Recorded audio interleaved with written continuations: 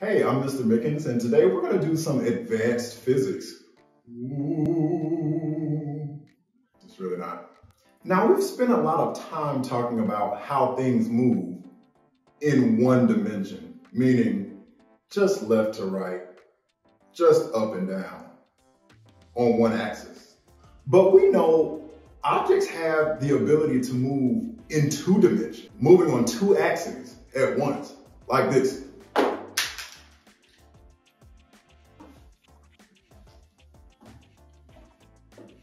If objects are moving in two dimensions, that means that the quantities that we've been analyzing can now be split into two dimensions as well. We will have velocity on the x-axis and y-axis. Sometimes we refer to that as the horizontal or vertical velocity. We also have two displacements. An object can be displaced horizontally and vertically at the same time. However, with acceleration, there's something a little tricky going on here. Objects don't accelerate on the x-axis as they fly through the air, ignoring the air resistance that is actually everywhere. It takes a force to change the velocity of an object. So if there are no forces, the acceleration on the x-axis is always zero. However, there is a very special force that I'm sure you're aware of that is affecting the object's motion as it flies through the air. It's called gravity. And on Earth, it accelerates all objects downwards at 9.8 meters per second squared. We call all objects subject to these conditions projectiles. And we can use projectile motion to solve a variety of things. In physics, we love to discuss cannons shooting objects off of cliffs to nowhere for no reason at all. So today I'm trying to figure out exactly how far do I need this bin to be placed in order for it to catch this ball. Why do I want to figure that out? Don't worry about it. Mind your business. I'm a physicist. We do what we want to do. Now, if you were with me when we saw one-dimensional kinematic equations, this is going to be very similar, but a little bit more complicated, but also easier, but harder. But since we're in two dimensions, that means we have two sets of symbols. For our x-axis, for our y-axis. Now we're going to do what we always do. We're going to pull out our givens and plug them in the correct spot. This ball is rolling on the table at 3.3 meters per second. Look at this ball. Is it moving on both axes right at the beginning? No, it's just moving horizontally right upon launch. So therefore, all 3.3 meters per second of that velocity is horizontal. Is it moving vertically at all right upon launch? No. We can assume that the initial velocity on the y-axis is zero.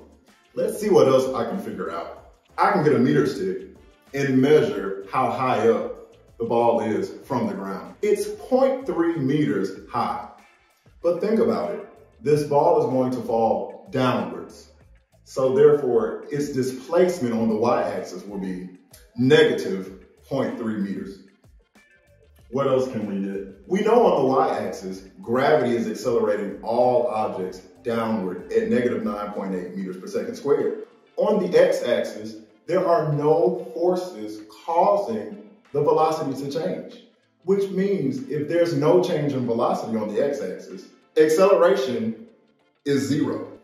And if acceleration is zero, that means the final velocity on the x-axis has to be the same as the initial velocity if it's not changing. Here we are. We're trying to figure out how far I need to place this bin for it to catch the ball. That means we're really looking for its change in position on the x-axis, delta x. I'm going to jump ahead very quickly. Since we're traveling in two dimensions, we also have two sets of kinematic equations to choose from. We only have one equation that deals with delta x. It's my favorite. It's easy. However, we don't have the time that it's flying through the air. So believe it or not, we're going to have to determine how long it was flying through the air before we can figure out how far it went. And that makes a lot of sense. So let's solve for time first. And now we only have the final velocity on the y-axis remaining. Do you remember what to do? It's not used. Therefore, let's pick an equation that does not have VFY in it. Which one do you see? My favorite one. This should be negative 0.3 is equal to 0 times t plus 1/2 of negative 9.8 times t squared. Let's just do the basic math. 0 times anything is 0. 0 plus anything is anything. Half of negative 9.8 is negative 4.9. We want to get t squared by itself. It's being multiplied by negative 4.9.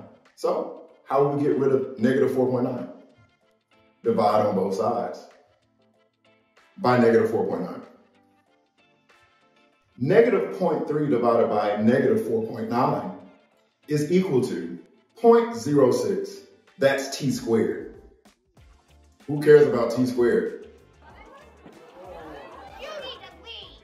To get t, we need to do the opposite of squaring a number. Oh goodness, thank you. You didn't say divide by 2. We're going to take the square root of that. The square root of 0.06 is 0.25. It'll take 0.25 seconds for this ball to land. Now that we know the time, we can plug it into my favorite kinematic equation for projectile motion. Delta x is equal to the initial velocity on the x-axis times time. Do we have the things that we need? Absolutely. Do we have to do any algebra? Nope. Let's do it. Delta x is equal to 3.3 times 0.25. And this will tell me how far I need to place this bin. Based on the conditions of projectile motion, we're able to predict where I can place this bin. And it's telling me I can place it 0.83 meters away from the table. Let's see.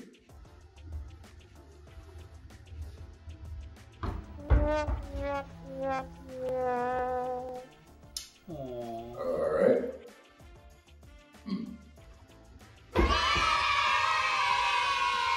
It appears that it needed to be closer. This is still science.